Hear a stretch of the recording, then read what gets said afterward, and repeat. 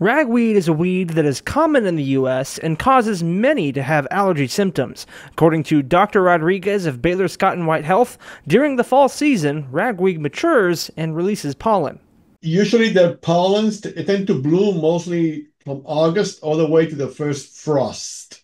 And patients may have more symptoms during that time of the year. Symptoms range from sneezing and watery eyes to asthma issues. And to treat these, Dr. Rodriguez says that the first step is avoidance, which is difficult to do. So what should you do? You have to use your medications every day. Take your non-sedating antihistamines, take your nasal allergy spray. Also, while outside, you're breathing on the pollen to your nose. So I recommend to use saline nasal spray. And Dr. Rodriguez also suggests taking care of the things you might not think of. You need to change the filters of your AC unit, more frequently. You know how the AC works by bringing the outside air into the cooling unit and blowing that cold air inside the house. So you need to have a good filter. If they have pets, remember when the pets go outside to do their stuff, they bring all that pollen into their fur. So try to, not you, but somebody else in the house to clean the dog frequently or the cat, You can give them a bath, or you can use those wipes they use for pets to wipe them off.